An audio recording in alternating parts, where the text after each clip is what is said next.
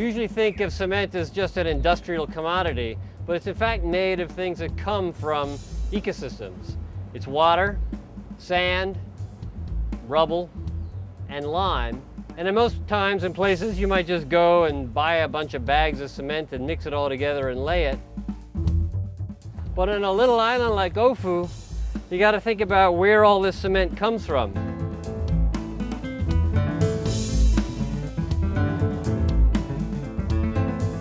The water comes from the streams, the sand comes from mining the beaches, and so does the rubble. And on some islands, they'll even mine the reef rock. Take big boulders, big coral heads, bring them up to shore and burn them down to lime in order to make the cement. So the stuff that's in the cement has got to be pulled out of this environment, but it's not all in the same balance. The water replenishes quickly. The sand and the rubble that are mined off the beaches can come back at a slower rate than the water, but they can come back. But the lime, if you mined it off the reef, would only very slowly come back.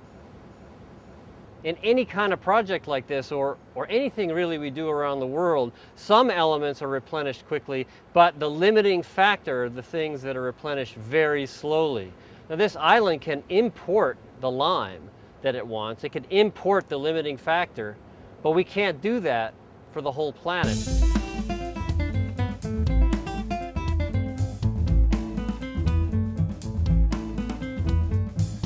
We're stuck with this world, and we have to make sure that we're using resources at only the same rate that they're being replenished.